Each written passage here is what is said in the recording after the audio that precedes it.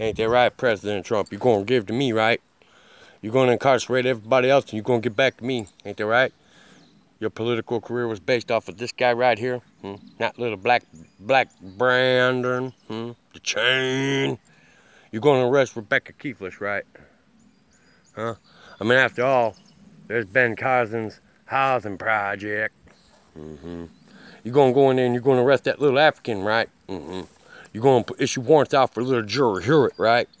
You're gonna go in there and you're gonna tell Rebecca Keeflish what's that you want to arrest too, right? So, man, after all, look where I gotta live. Ain't much to look at. Right, Trump? That's because little black Sambo's gonna come along and he's gonna do some shit. That lieutenant governor's gonna use little Austin Daniels. She's gonna use little Brandon. You forget about me, Trump. You forget about the guy who's down in the trenches doing your work for you, man. Bringing you the truth on this corruption. What about that police officer who called me last night? Ain't the right, officer?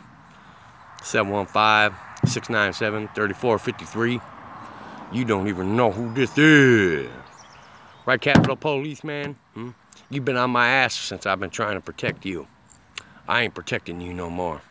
Now you gotta look at the man who's gonna do this to you.